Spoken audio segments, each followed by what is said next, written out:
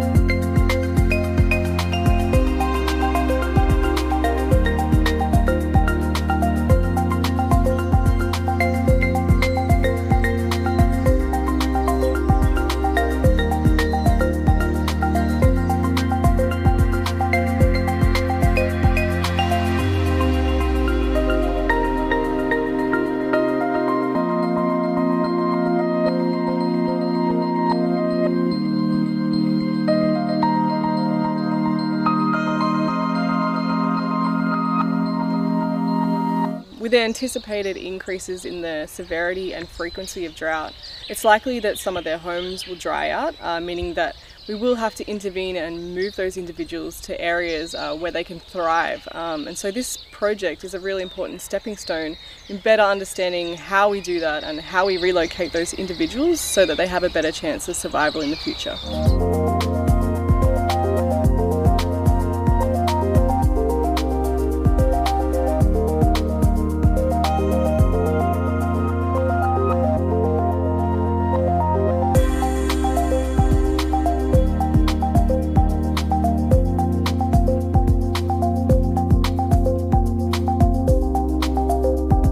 On a personal level, I feel very responsible for these platypuses that we're relocating to a new home, and so I'm hopeful and optimistic that they'll be able to establish a new population that would be thriving in the